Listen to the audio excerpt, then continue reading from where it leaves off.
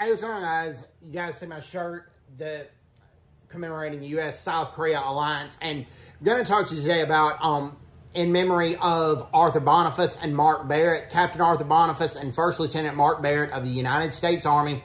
And on August 18th, 1976, they were senselessly killed and hacked by North Korean soldiers along the DMZ. Now, the DMZ at the time was not as heavily fortified as it is now, but it was one of the areas of the DMZ that was jointly patrolled by the U.S. and South Korean soldiers, so it was called the JSA, the Joint Security Area.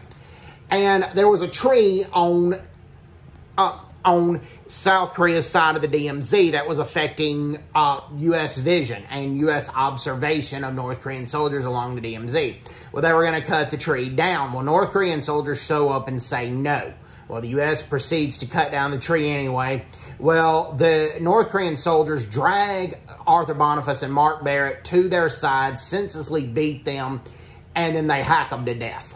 The beating lasted about 1 minute, but the U.S. was still determined to cut the tree down, so they launched Operation Paul Bunyan, where they cut the tree down, and flying over the DMZ were American B-52 bombers, and then there were also South Korean F-5 fighters that were escorting those bombers.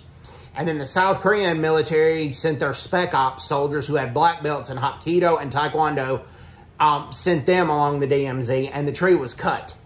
And there's a memorial for Arthur Bonifas and Mark Barrett where they were senselessly hacked.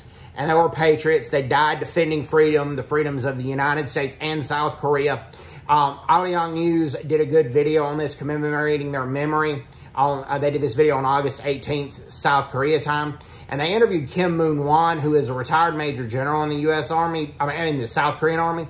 But at the time, he was a Katusa soldier, Korean augmentation to the U.S. Army, and he was a good friend of Captain Arthur Bonifas. And he says he remembers this incident like it was yesterday. So, hope everybody's doing well. Take care. God bless, and bye-bye. Bye-bye.